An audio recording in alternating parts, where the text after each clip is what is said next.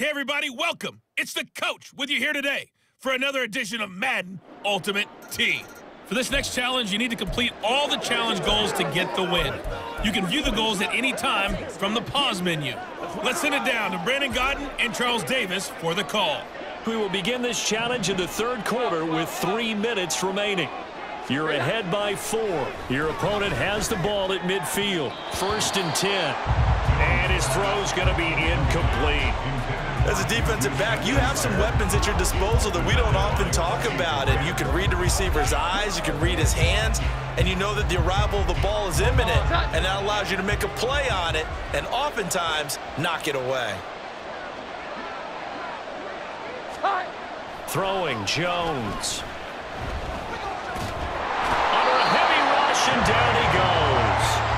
Jermaine Pratt fighting in and dropping him for the loss.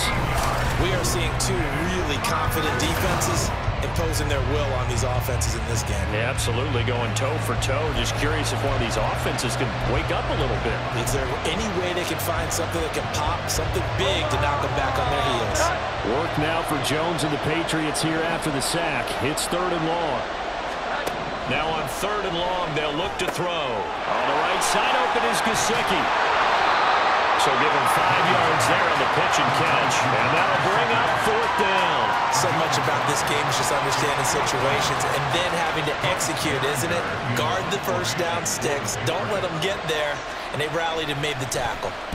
Now on 4th down, on is the punt team sending this one away. All right, you did it. You got the win. Congratulations. Keep that momentum going and tackle that next challenge.